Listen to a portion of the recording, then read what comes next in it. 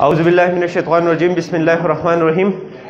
Today we will be talking about operant conditioning. Operant conditioning. But before that, Edward Lee Thorndike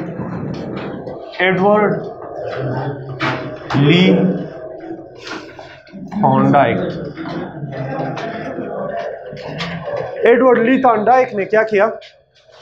उस रास्ते से जाए। Edward ली Thorndike ने क्या किया कि उसने एक छोटा सा केज बनाया, एक स्टील केज उसने बनाया छोटा सा, ठीक है ना। उस स्टील केज में एडवर्ड ली थॉर्नडाइक ने दो बटन्स बनाए, और फिर केज के अंदर जो था वो एक छोटा सा कैट छोड़ दिया, एक बिल्ली छोड़ दी, ठीक है ना। बैठ जाएं, आप बैठ जाएं प्लीज आप बैठ जाएं।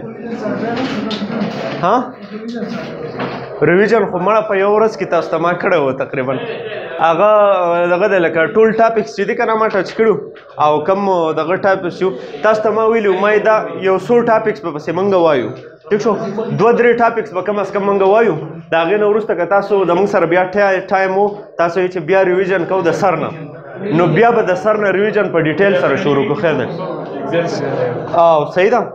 अब वो को खेल है 2-3 टॉपिक्स कम से कम मंग कवर को पागे कि operant conditioning they, cognitive learning they, जैसे वो 2 सीजन नूर दे, ठीक छो बिया इंशाल्लाह द रिवीजन पर हम सारा डेर टाइम दे रिवीजन डेर क्विकली कीगी।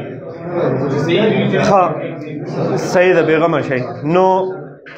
एडवर्ड ली थॉर्नडाइक ने क्या किया, उसने एक स्टील केज बनाया छोटा सा, ठीक है ना। उस स्टील केज में 2 बटन्स बनाए। एडवर्ड ली थॉर्नडाइक एक साइकोलॉजिस्ट था 19th सेंचुरी में। आपसे एक बेसिक फिनोमिना है, एक सिंपल सा कॉन्सेप्ट है कि जब आपको किसी काम पर सज़ा मिलती है वो काम आप नहीं करते, उस काम से आप दूर भागते हैं, वो काम छोड़ देते हैं। और जिस काम में आपको रिवॉर्ड मिलता है, कोई इंसेंटिव्स मिलते हैं, वो काम आप बार बार करने की कोशिश करते हैं, वो बिहेवियर आप रिपीट करने की कोशिश करते हैं। एक सिंपल सा कंसेप्ट है, जिसमें सज़ा मिलती है जिस बिहेवियर में वो आप नहीं करते, जिसमें जज़ा मिलती है वो आप बार बार करने की कोशिश करते हैं। इसी कंसेप्ट को प्रूफ करने के लिए उसने एक एक्सपेरिमेंट किया एडवर्ड ली थॉर्नडाइक ने, ठीक है ना। इसका बेसिक थ्योरी जो थी इसकी थ्योरी का नाम था the law of effect. Law of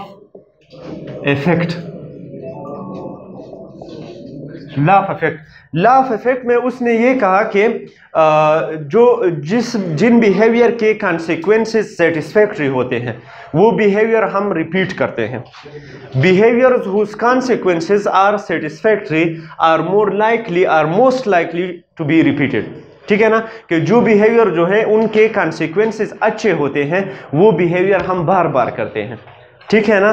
तो ये एक सिंपल सा कंसेप्ट है कि अगर फॉर एग्जांपल आप काम नहीं करेंगे, आप काम थोड़ा कर देते हैं, काम गलती से कर देते हैं, एग्ज़ाम में जो स्टडी है एग्ज़ाम में आपको मार्क्स थोड़े मिल जाते हैं या नहीं मिलते या फेल हो जाते हैं आप, वो एक किस्म की पनिशमेंट होती है, ठीक है ना। तो दोबारा आप काम न करने से गुरेज करते हैं, आप काम करने की कोशिश करते हैं, स्टडी करते हैं। जब आप स्टडी करते हैं आपको रिवार्ड मिलता है, आपको हाई मार्क्स मिलते हैं, आपको अच्छे ग्रेड्स मिलते हैं, तो वो होता है किस्म का रिवार्ड, एक इंसेंटिव होता है, इसलिए आप काम करते हैं, ठीक है ना। इसी तरीके से बहुत सारे एग्जांपल के ह्यूमन बिहेवियर का, ह्यूमन जिंदगी के जितने भी फैक्टर्स हैं, वेरिएबल्स हैं, वो सभी इस लॉ पे चल रहे हैं, ठीक है ना। हर इंसान जो है वो पनिशमेंट को अवॉइड कर रहा है और प्लेजर को रिवार्ड की तरफ जा रहा है, ठीक है ना। तो फॉर एग्जांपल आप आ रहे हैं स्टडी एग्जाम के लिए, मार्क्स के लिए, जॉब के लिए, कैरियर के लिए, एनलाइटमेंट के लिए कर रहे हैं, वो सारे रिवार्ड्स हैं, ठीक है ना।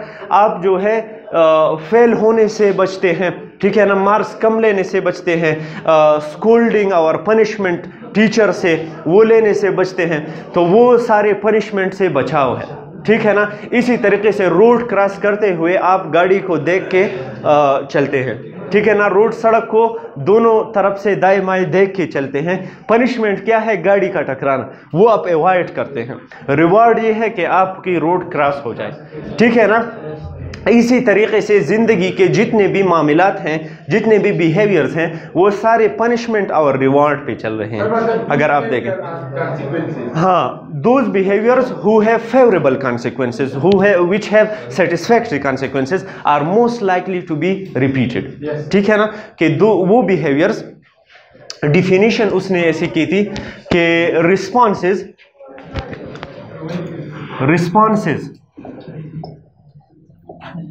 that lead to satisfactory outcomes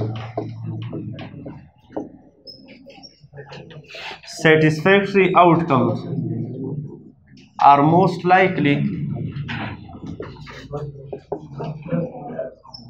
to be repeated.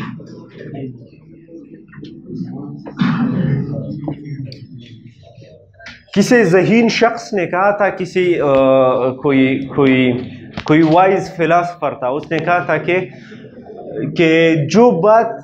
जो बात आप सुन लें और आपको समझ आ जाए कि ये तो मुझे पहले से पता थी, ठीक है ना, या ये तो बहुत ऑब्वियस बात थी, ठीक है ना, मुझे पहले से मालूम था, ऐसी बात जब आप सुन लेना वही बड़ी जीनियस बात होती है।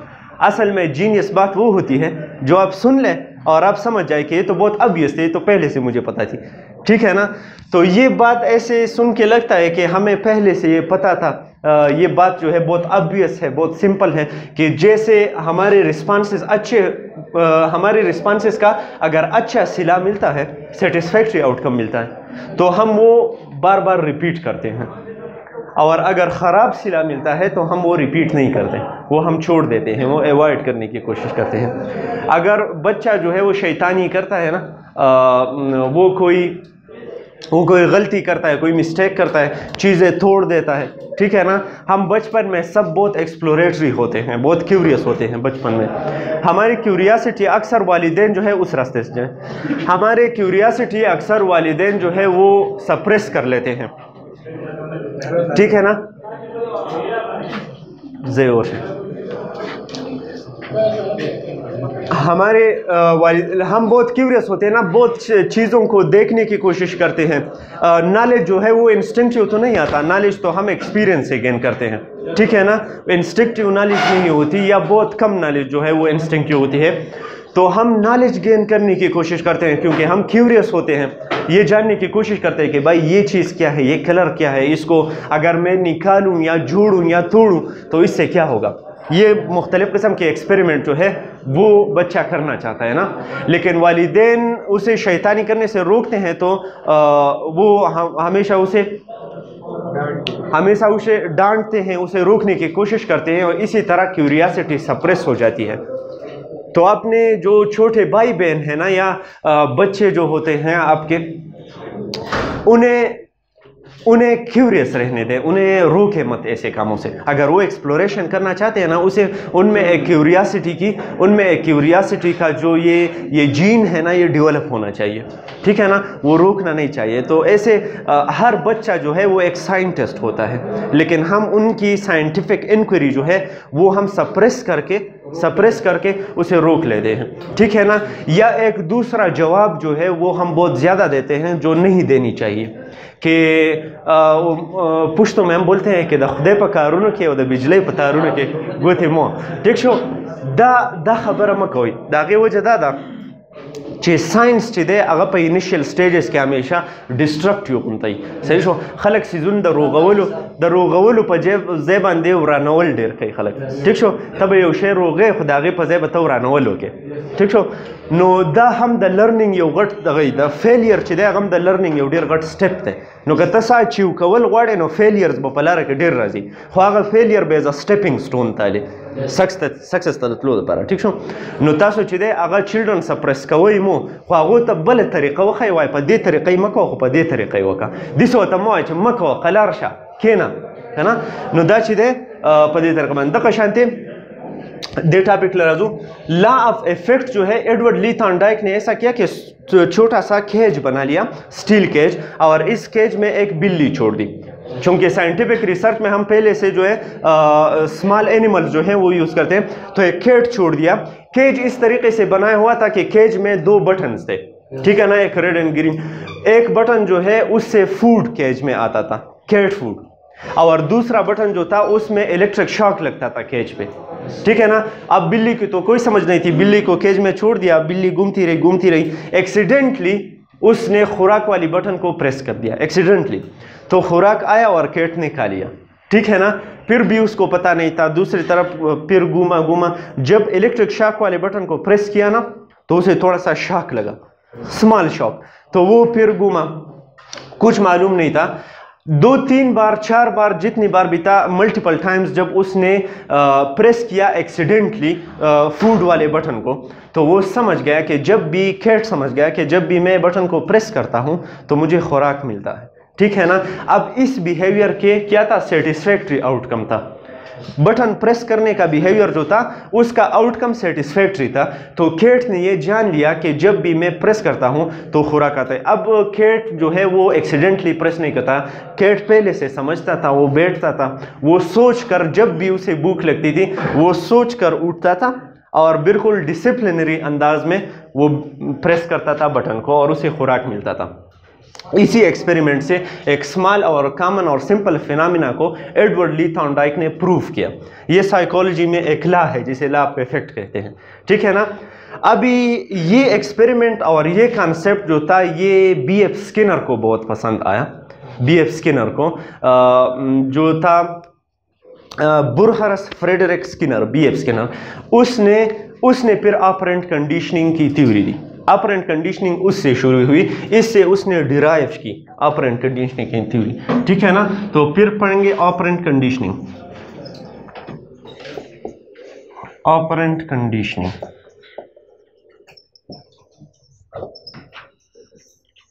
लर्निंग, उसने डिफाइन किया कि लर्निंग ये सेकंड टाइप ऑफ लर्निंग है। पहले क्लासिकल कंडीशनिंग थी, अभी ऑपरेंट कंडीशनिंग हो रही है। Learning that are in which a voluntary response, in which a voluntary response, आपको याद हो तो क्लासिकल कंडीशनिंग में इनवॉलंटरी रिस्पॉन्सेज होते थे। इनवॉलंटरी वो रिस्पॉन्सेज जो खुद से आते थे, ठीक है ना। अनकंडीशनल स्टिमुलस को आप अनकंडीशनल रिस्पांस देते थे, वो इनवॉलंटरी। खुराक को हम लर्नड रिस्पांस नहीं देते, खुराक को हम इनवॉलंटरी रिस्पांस देते हैं। ऑटोमेटिकली हमें भूख लगती है, हम खुद को भूख नहीं लगाते, भूख हमें लग जाती है, ठीक है ना। तो वो होती है इनवॉलंटरी रिस्पांस। लेकिन इसमें ऑपरेंट कंडीशनिंग जो है उसमें हम वॉलंटरी रिस्पांसेस की बात करेंगे, ठीक है ना। वो रिस्पांसेस जो हम खुद से करते हैं, इरादतन, फ्री विल से करते हैं, ठीक है ना। तो learning in which a voluntary response is strengthened or weakened, strengthened or weakened depending,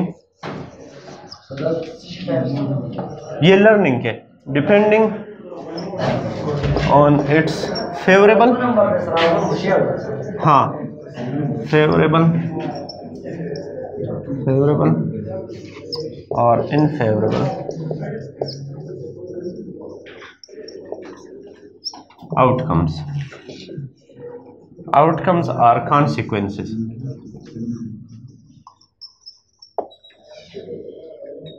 Definition को एनालाइज करते हैं ना। Learning in which a voluntary response is strengthened और वीकेंड, ठीक है ना। ये वो उस किस्म की लर्निंग है जिसमें हम एक वॉलंटरी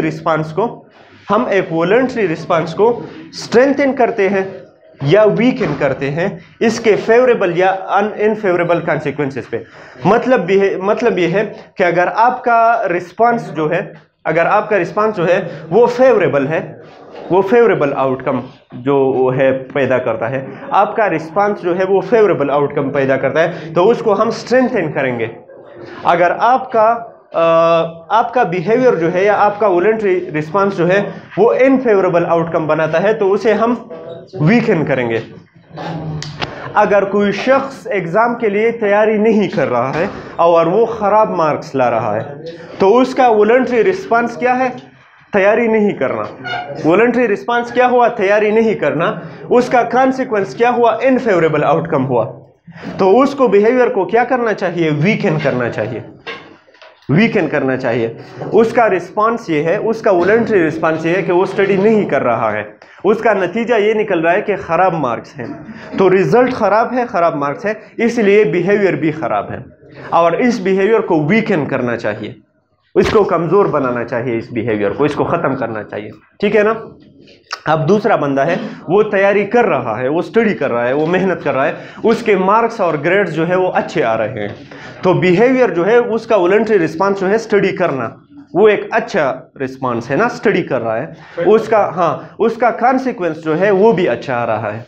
ठीक है ना? तो उसको बिहेवियर को क्या करना चाहिए? उसको स्ट्रेंथन करना चाहिए। एक के बिहेवियर को स्ट्रेंथन करना चाहिए, जोर देनी चाहिए, उसको बिहेवियर को और प्रमोट करना चाहिए, और दूसरे के बिहेवियर को ख़त्म करना चाहिए, वीकन करना चाहिए। ठीक है ना? तो एक के बिहेवियर को हम बढ़ाएंगे, दूसरे के बिहेवियर को हम ख़त्म करेंगे। ठीक है ना? इस डिफिनीशन का मतलब ये है। वॉलंटरी रिस्पांस वो स्टडी करना या स्टडी नहीं करना है।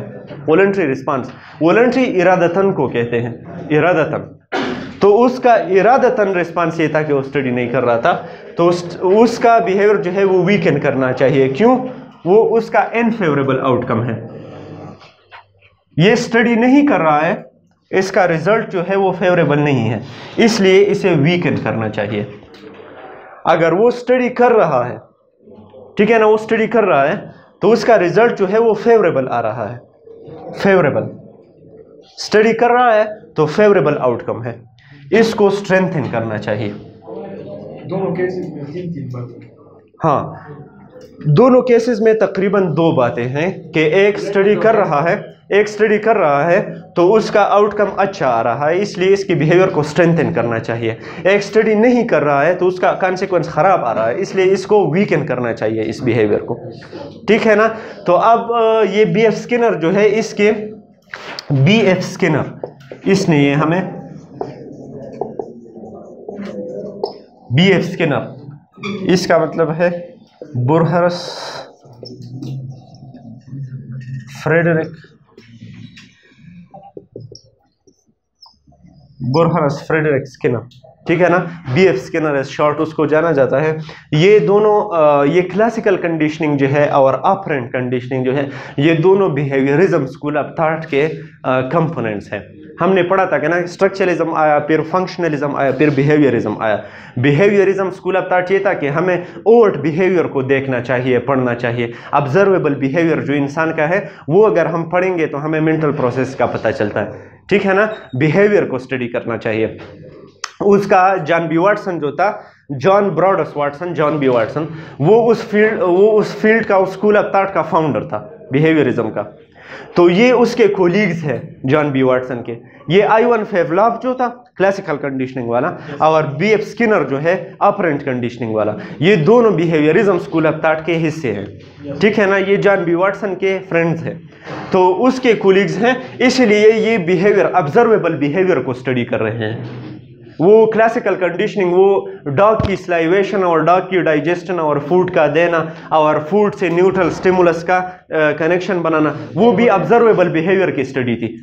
डॉग की ऑब्जर्वेबल बिहेवियर की स्टडी थी, यहाँ भी ऑब्जर्वेबल बिहेवियर की स्टडी हो रही है। ठीक है ना? कॉन्सिक्वेंसेस जो है ऑब्जर्वेबल बिहेवियर के, वॉलंटरी रिस्पांस जो है वो ऑब्जर्वेबल बिहेवियर में बदल दे। ऑब्जर्वेबल बिहेवियर के कॉन्सिक्वेंसेस अगर अच्छे आ रहे हैं, फेवरेबल कॉन्सिक्वेंसेस हैं, तो स्ट्रेंथनिंग करेंगे, और उसके अगर रिस्पॉन्सेज आउटकम जो है वो इनफेवरेबल है तो उसको हम वीकन करेंगे। सिंपल है ना? यहाँ तक सिंपल है। जो क्वेश्चन अगर है तो कोई हाथ उठाए फिर। ठीक है? अब बात करेंगे रीइंफोर्समेंट की। अब स्ट्रेंथन और वीकन तो करना है, लेकिन करेंगे कैसे, अब वो पढ़ेंगे। ठीक है ना? मैं ये रिमूव कर देता हूँ।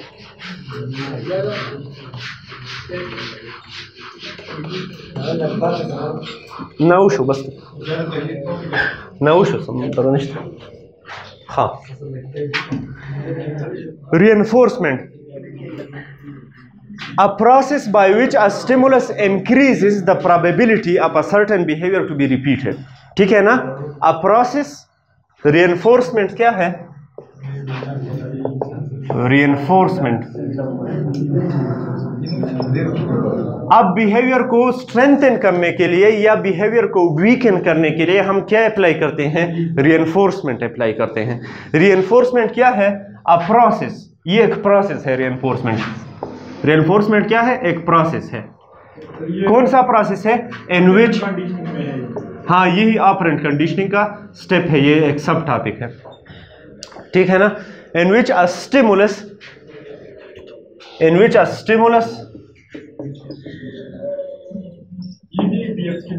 हाँ ये भी बीएफ स्किनर ने बयान किया है। इन विच अ स्टिमुलस इंक्रीजेस और डिक्रीजेस द प्रोबेबिलिटी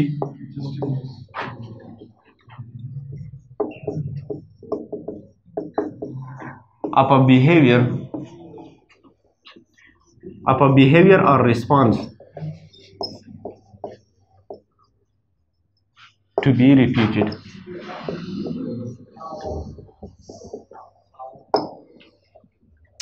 ये वो प्रोसेस है, रीइंफोर्समेंट वो प्रोसेस है।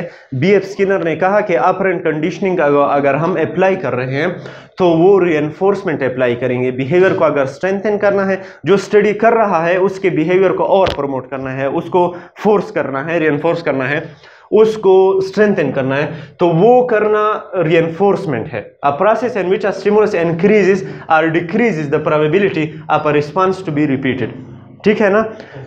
फॉर एग्जाम्पल, तो अब रीइंफोर्समेंट होता कैसे है? रीइंफोर्समेंट के फिर अक़साम है। अब रीइंफोर्सर क्या है? रीइंफोर्सर,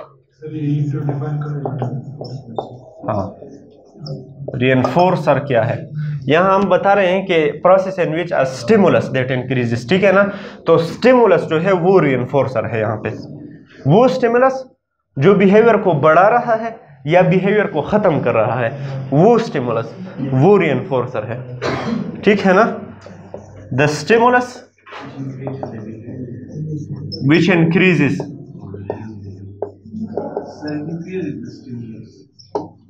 अब हम बयान करेंगे, अब थोड़ा एग्जाम्पल देंगे तो उससे क्लियर हो जाएगा, ठीक है ना। ये डिफिनीशन जो है ये दोबारा लिख ले, ठीक है ना। यहां से डिक्रीज, इंक्रीज एंड डिक्रीज, ये डिफिनीशन दोबारा है यहाँ पे, ठीक है ना। कि the stimulus in which the stimulus which increases और decreases the probability of a behaviour और रिस्पांस टू बी रिपीटेड, ठीक है ना। ये बहुत सिंपल सी बात है। बात ये है कि अगर आपको मैं रिवार्ड दूं, रिवार्ड, तो आप वो काम बार बार करेंगे क्योंकि वहाँ आपको रिवार्ड मिलता है। आप जो है अगर क्रिकेट खेल रहे हैं तो आप छक्का क्यों मारते हैं? क्योंकि आपके 6 पॉइंट्स जो है वो ज़्यादा हो जाते हैं, ठीक है ना, इसीलिए आप छक्का लगाने की कोशिश करते हैं। या छक्का अगर नहीं लग सकता, अगर बिगर रिवार्ड नहीं मिल सकता, तो छोटे रिवार्ड को हासिल करने के लिए आप भागते हैं, रन लेते हैं, आप 1 रन या 2 रन बना लेते हैं। तो आप रिवार्ड जिस काम से आपको मिल रहा है वो आप रिपीट, वो बिहेवियर आप रिपीट करने की कोशिश कर रहे हैं। जिस काम से आपको पनिशमेंट मिल रही है, आप कैच जो है वो देने की कोशिश नहीं करते, ठीक है ना, कि मुझसे कोई कैच न ले ले, ठीक है ना। या विकेट को आप खुला नहीं छोड़ते क्योंकि वहां पे पनिशमेंट मिल रही है, आप आउट हो जाते हैं, ठीक है ना। इसलिए विकेट को का लगना जो है वो अवॉइड करते हैं और कैच का उठना जो है वो अवॉइड करते हैं। 6 लेने की, चौका लेने की और रन लेने की कोशिश करते हैं, क्योंकि ये 3 चीज़ें जो हैं ये रिवार्ड हैं। गेम में रिवार्ड मिलता है, पॉइंट्स जो है वो ज़्यादा हो जाते हैं, ठीक है ना। और विकेट अगर लग जाए या कैच हो जाए तो वो पनिशमेंट है, वो आउट हो जाते हैं।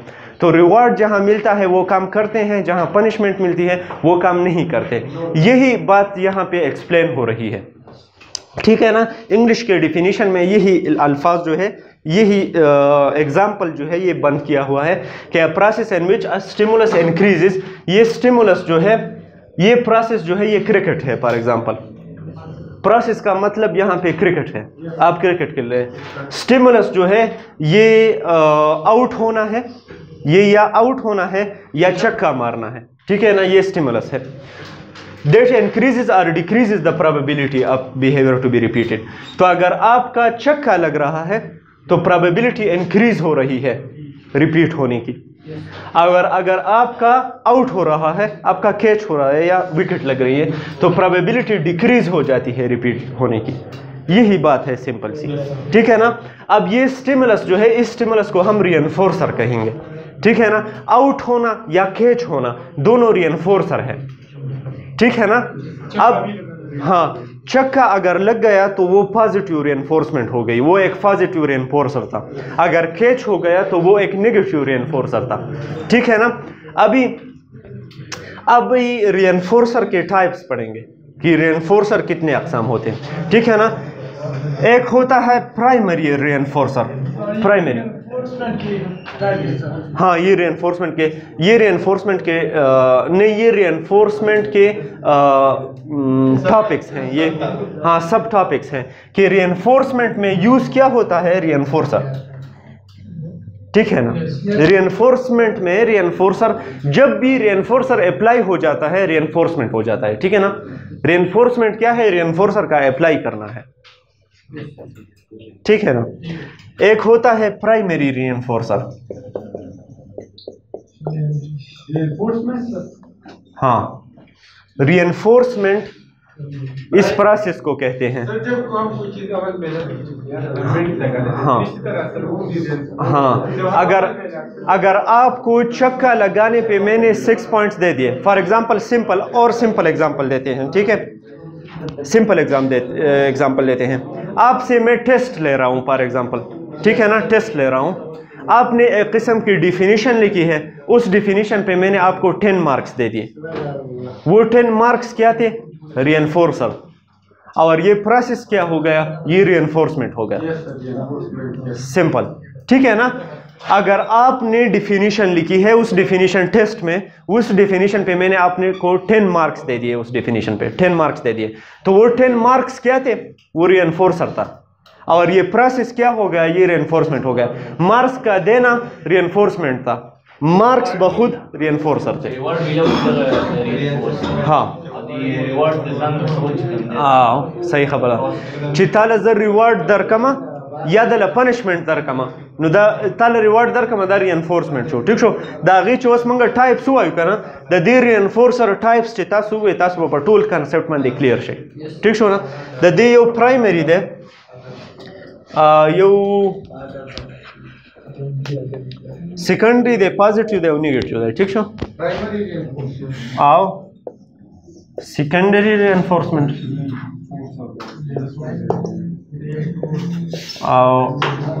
positive, negative,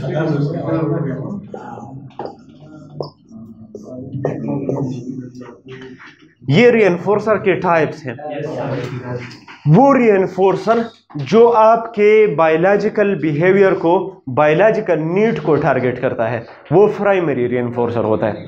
for example food या स्लीप या थर्स्ट, वाटर जो है, वाटर या बेड जो है, एक बेड जहाँ पे आप सोते हैं, या खुराक जो है, जो आपके बेसिक नीड को टारगेट करते हैं, वो प्राइमरी रीइंफोर्सर होते हैं, ठीक है ना। अगर आपको भूख लग रही है और मैं आपको खुराक दे दूं, ठीक है ना, तो वो होती है प्राइमरी रीइंफोर्सर, सिंपल है, ठीक है ना।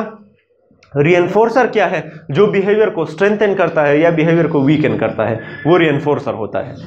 यहाँ पे रीइंफोर्सर खुराक है, क्योंकि वो आपके बिहेवियर को स्ट्रेंथन कर रहा है, ठीक है ना। खुराक आपके बिहेवियर को स्ट्रेंथन कर रहा है, खुराक क्या है, रीइंफोर्सर है।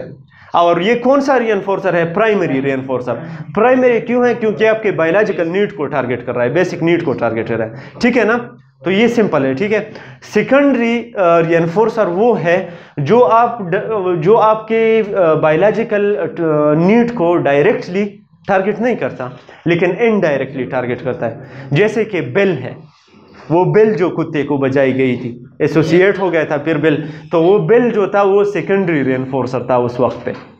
क्यों, क्योंकि वो खुराक के नीड को तो टारगेट नहीं कर रहा था, लेकिन वहाँ इनडायरेक्टली टारगेट कर रहा था, तो वो होती है सेकेंडरी रीइंफोर्समेंट, ठीक है ना। रीइंफोर्सर which are effective due to a previous association, with the behaviour. ये अगर प्रीवियस एसोसिएशन हुई है इसीलिए वो सेकेंडरी रीइंफोर्सर काम कर रहा है।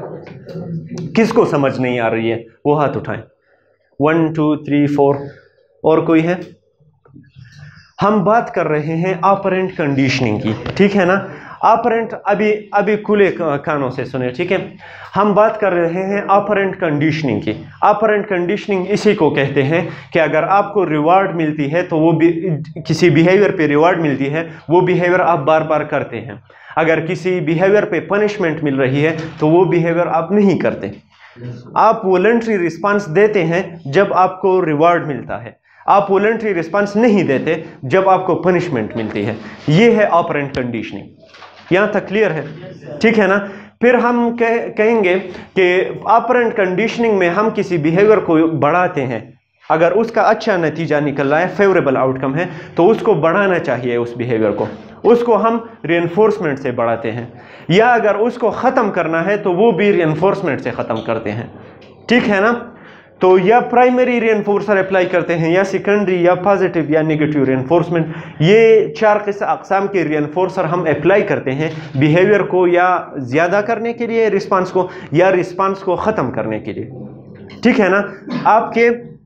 आप स्टडी ज़्यादा कर रहे हैं, ठीक है ना, आपके मार्क्स अच्छे आ रहे हैं, बिहेवियर भी अच्छा है, रिस्पांस भी अच्छा है, आउटकम भी अच्छा है, इस बिहेवियर को हम बढ़ाना चाहते हैं, तो हम क्या देंगे? आपको ज़्यादा मार्क्स देंगे, आपको रिवार्ड्स देंगे, पैसे देंगे, ठीक है ना, गिफ्ट्स देंगे, आपको शाबाशी देंगे, वो भी रीइंफोर्सर है। शाबाशी देना रीइंफोर्समेंट है, ठीक है ना।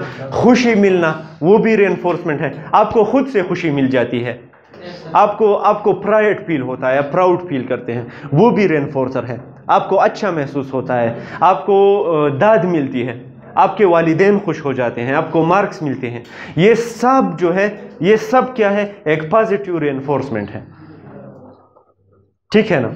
ये ऑपरेंट कंडीशनिंग है, सिंपल। ये आपको स्टेप्स में जान सकते हैं आप।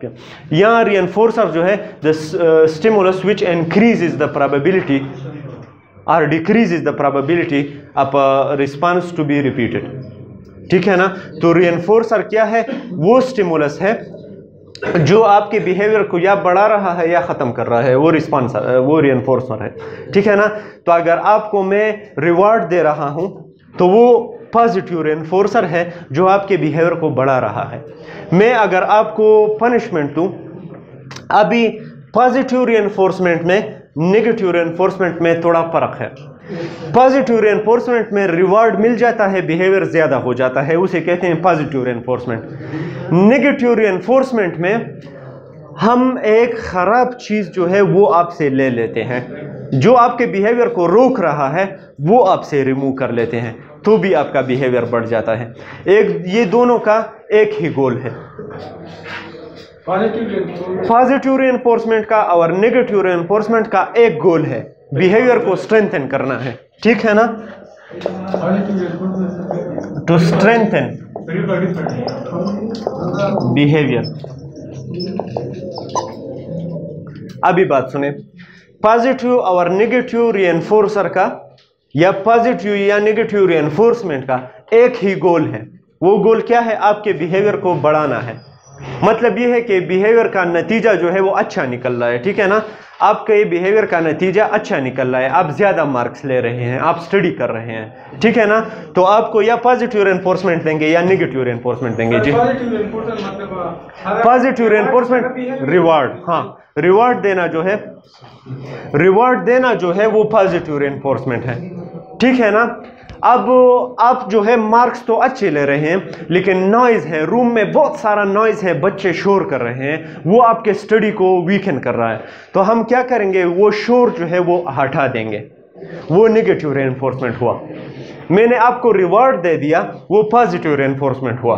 मैंने शोर आपसे हटा लिया, जो आपकी स्टडी को ख़राब कर रही थी, शोर जो था वो मैंने रिमूव कर लिया, वो शोर, वो नेगेटिव रीइंफोर्समेंट हो गई। तो पॉजिटिव रीइंफोर्समेंट में क्या होता है? रिवार्ड मिलता है। नेगेटिव रीइंफोर्समेंट में ख़राब चीज़ हटा लेते हैं। ये दोनों रीइंफोर्समेंट से एक नतीजा निकलता है, बिहेवियर स्ट्रेंथन हो जाता है। आप समझ में आया कि नहीं? एक आप कोई चीज़ दे रहे हैं, अच्छी चीज़ दे रहे हैं, रिवार्ड है, पैसे हैं, मार्क्स है, जो भी है, ठीक है ना। एक आप एक चीज़ हटा रहे हैं दूसरे में, शोर है, ठीक है ना, रोशनी नहीं, रोशनी बहुत ज़्यादा है जो डिस्टर्ब कर रही है, या बहुत कम है वो हम रिमूव कर लेते हैं। तो एक नेगेटिव स्टिमुलस हम रिमूव कर लेते हैं। जो भी चीज़ आपके बिहेवियर को स्टॉप कर रही है ना, वो नेगेटिव चीज़ है, वो हम निकाल लेते हैं, ठीक है ना। वो होती है नेगेटिव रिइंफोर्समेंट। जी प्राइमरी और सेकेंडरी पॉजिटिव ले सकते हैं। हाँ, प्राइमरी और सेकेंडरी ये है कि जो आपके बायोलॉजिकल बिहेवियर को टारगेट कर रहा है वो प्राइमरी है, जो बायोलॉजिकल को डायरेक्टली टारगेट नहीं कर रहा है वो सेकेंडरी है, ठीक है ना। वो एसोसिएशन के बाद टारगेट करता है, वो सेकेंडरी है, ठीक है ना। फॉर एग्जाम्पल, खुराक जो है वो आपके बायोलॉजिकल प्राइमरी, वो एक प्राइमरी रिइंफोर्सर है, वो आपके बायोलॉजिकल नीड को डायरेक्टली टारगेट कर रहा है, ठीक है ना।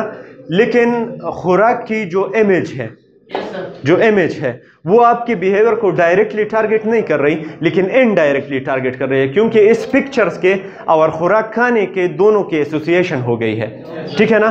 खुराक खाने की और पिक्चर की एसोसिएशन हो गई है, इसलिए पिक्चर जो है वो सेकेंडरी रिइंफोर्सर है, खुराक इटसेल्फ जो है वो प्राइमरी रिइंफोर्सर है, ठीक है। ये पॉजिटिव और नेगेटिव दोनों हो सकते हैं। हाँ जी, دا नेगेटिव दाغه बिहेवियर چې ښه وس یو بل شی دی، هغه ته وایي پنشمنت، هغه د دې ټاپک اخرنۍ حصہ ده، ٹھیک شو. پنشمنت په دې باندې سر نه بیا راځو، خو دا اخرنۍ topic the تلیکمه پنشمنت. Punishment O punishment the د ټول سب ټاپکس دي خا د اپرنٹ کنډیشنینګ. پنشمنٹ چې دی، پنشمنٹ صرف یو کار کوي، ٹھیک شو. Stimulus that decreases the probability, ٹھیک ہے، وہ ڈیکریز کرتا ہے. اب preceding out come, preceding out come stimulus that decreases, that decreases the probability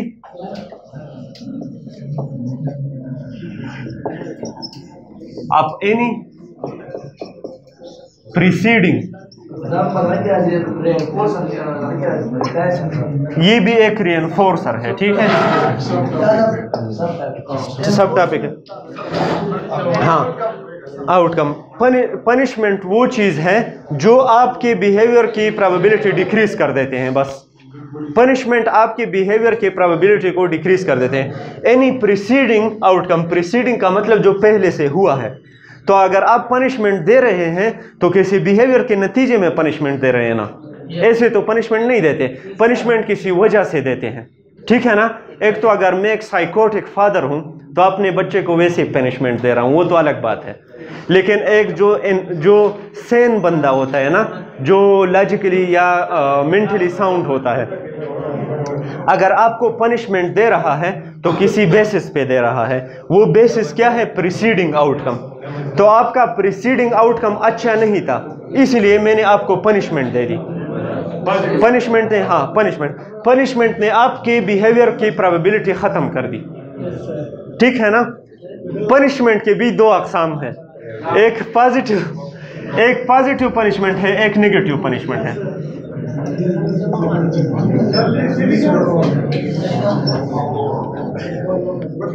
G Kenny ها ما ته بیا غوږ کېدی، اوس په پښتو کې داسې کار دی که نه، داسې کار دی. اپرنٹ کنډیشنینګ هغه شی دی چې په هغې کې کله موږ یو انسان له ریوارډ ورکو هغه بیهیویر دی سیوا کوي، او کله یو کار کې موږ دله پنشمنٹ ورکو هغه کار دی ختموي. په دې اپرنٹ کنډیشنینګ کې موږ دوه قسمه ری انفورسمنٹ ورکو، یا موږ پازیټیو ری انفورسمنٹ ورکو یا نیگیټیو ری انفورسمنٹ ورکو. دا دواړه چې دي د دې انسان دا بیهیویر چې دی دا سیوا کوي، دا دواړه الن ساعت اګنور کوي، دا جدا خبره ده. یو ری انفورسر پرایمری دی یا ری انفورسر سیکنډری دی، دا د دې کریکټریسټکس دي، دا جدا خبره ده، دا د دې نیچر دی د دې ری انفورسر، دا دواړه کمنګه یو انسان لا ریوارډ ورکو دا پازیټیو ری انفورسمنٹ دی د پروسس ته سوی د ریوارډ ورکولو د پروسس ته سوی پازیټیو ری انفورسمنٹ ٹھیک شو دا ریوارډ چې دی دا پازیټیو ری انفورسر دی ریوارډ څه دی پازیټیو ری انفورسر دی ریوارډ ورکول چې دی دا پازیټیو ری انفورسمنٹ دی ٹھیک شو نو کله چې مونږ یو کس له ریوارډ ورکو او دا هغه بیهیویر سیوا شي نو مونږ وایو چې پازیټیو ری انفورسمنٹ وشو ټیک شو وس هغه کار کوي نتیجه یې ښه راوځي خپل مهنت کوي خو په لارې کې ورته یو ابسټیکل دی یو دیوال دی ورته هغه دیوال ورانول هغه ابسټیکل ورانول څه دی هغه نیګیټیو ری enforcement the ټیک show know you انسان چې دی هغه ښه مارکس حلي خو یو ملګری پسې په مخه راځي تنګی یې سټډي ته یې نه پرېږدي اوس دا ملګری چې دی دا ملګری چې دا ډېر روان دی د لر کول پکار دي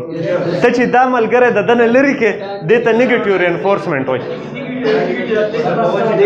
او هر څه کېدی شي ټیک شو ښه دا اوس غوږ کېده اوس غوږ کېده اوس بیهیویر که مونږ ختمه ووسو نو د هغې دپاره به څه کوو دا خو د بیهیویر د سیوا کولو خبره شوه ټیک شو پنشمنټ به ورکوو پنشمنټ څنګه وي پنشمنټ یو پازیټیو پنشمنټ وي یو نیګیټیو پنشمنټ وي د پنشمنټ دوه قسمونه یو پازیټیو پنشمنټ یو نیګیټیو پنشمنټ پازیټیو پنشمنټ هغه چې په هغې کې مونږ یو خراب سټیمولای هغه ته پرووایډ کړو چې کله مونږ وکې دی بای چې کله مونږ یو خراب سټیمولای هغه ته پرووایډ کړو دې ته وایي پازیټیو پنشمنټ ټیک لکه یو سړي ته قهر شوی یا دې ووهو دا څه شو دا پازیټیو پنشمنټ شو وهلو یا قهرېدل دا یو پازیټیو پنشمنټ شو ځکه چې په دې کې مونږ یو خراب شی هغه ته پرووایډ کړو یو خراب شی پرووایډ کول څه دي پازیټیو پنشمنټ دی لکه قهر غوسه وهل اوس نیګیټیو پنشمنټ چې دی په دې کې یو ښه شی د ده نه ریموو کول دي ټیک شو لکه اوس ستا وړوکی رور دی یا د زوی دی یا د خور ده هغه په مخه ټیبلیټ او موبایل ته ناست دی په دې کې ګوتې وایي سټډي ایګزام له نه کوي دا ټیبلیټ چې دی دا د ده دپاره ده ته ښه محسوسېږي ده لپاره چې دا ټیبلیټ تا د ده نه لر کو د ده نه تا یو ښه شی لر کو یو ښه شی لر کول چې دی یو پلیزینګ شی یو پلیزینګ شی چې کله ته د ده نه لر کې نو دې ته وایي نیګیټیو ری انفورسمنټ د ده نه نیګیټیو کې ماینس کې دی یو ښه شی تی ماینس کې نیګیټیو پنشمنټ یو خراب شی ورته پلس کې یو خراب شی نو هغه څه شو پازیټیو پنشمنټ شو اوس د دواړو په ډیفرنس پوه شوئ جی پنشمنټ هم یو ری انفورسر دی صحیح شو په ری انفورسمنټ کې مونږ ووایو چې بیهیویر به یا انکریز کوي یا به بیهیویر ډیکریز کوي نو پنشمنټ څه کوي ډیکریز کول کوي پنشمنٹ ډیکریز کول کوي بیهیویر ډیکریز کوي ټیک شو اوس په دې څلورو کې فرق کول دی غوږ کېده اوس غوږ کېده comparison Koo the پازیټیو پنشمنټ نیګیټیو پنشمنټ O the پازیټیو re enforcer O نیګیټیو re enforcer comparison Koo لکه ډېر you بل ته ډېر نږدې دي خو فرق ته یې ګورئ لکه دا به کنفیوز کوئ په ایګزام کې بیا نو ټیک شو په بوک کې به هم دا څلور واڼه بیا تاسو کمپیریزن په اخره کې راغلی دی هغه به هم ګورئ یې په دې دواړو کې یو ډېر ماینوټ غونته ډفرنس دی غوږ کېدی پازیټیو پنشمنټ کې مونږ یو خراب شی پرووایډ کوو پازیټیو ری انفورسر کې یو ښه شی پرووایډ کوو په نیګیټیو پنشمنټ کې یو ښه شی لر کوو نیګیټیو پنشمنټ ولا ورکوو که نه نو یو ښه شی تی لر کو په نیګیټیو ری انفورسر کې یو خراب شی تی لر کو په نیګیټیو ری انفورسمنټ کې ته خراب شی لر کې په نیګیټیو پنشمنټ کې ته ښه شی لر کې ټیک شو په پازیټیو پنشمنټ کې ورته خراب شی پرووایډ کې په پازیټیو کې ورته ښه شی پرووایډ کې د دې دوو کې به ورته ته ښه څه ورکې ځکه چې د هغه بیهیویر پروموټ کول غواړې په دې دواړو کې به ورته خراب څه ورکې ځکه چې ختمول غواړې بیهیویر اوس به کمپیریزن پوه شوئ که نه د دې ډفرنس اوس ماته بیانولی شئ پازیټیو کې یو قهر شوی ورته ګورئ اوس د اګزامپل سره اوس یې درته په اګزامپل کې وایم په اګزامپل کې غوږ کېده ته ورته قهر شوې یا دې ووهو هغه پازیټیو پنشمنټ و ټیک شو تا چې دی تا ته موبایل واغستو هغه نیګیټیو پنشمنټ دی نو که دې ووهو یو خراب شی دی ول ورکو هغه پازیټیو پنیشمنت وو یا موبایل دی ته واغستو نو یو ښه شی دی ته واغسته نیگیټیو پنیشمنت وو پنیشمنت دوه قسمه ټیک شو ریوارډ دی ول ورکو پیسې دی ول ورکړي مارکس دی ول ورکړو هغه پازیټیو ری انفورسمنت وو ټیک شو او په نیگیټیو ری انفورسمنت کې ته تا یو خراب شی لرکو ټیک شو نو لکه فرض کې هغه فیل شو ټیک شو فیل شو نو هغه د څه د وجې نه فیل کېدو یو ملګری پسې راتو تنګوو به نو هغه ته تا لرکو د دوانو ګول سیم دی خو دا بیهیویر ختمی او دا بیهیویر سیوا کوي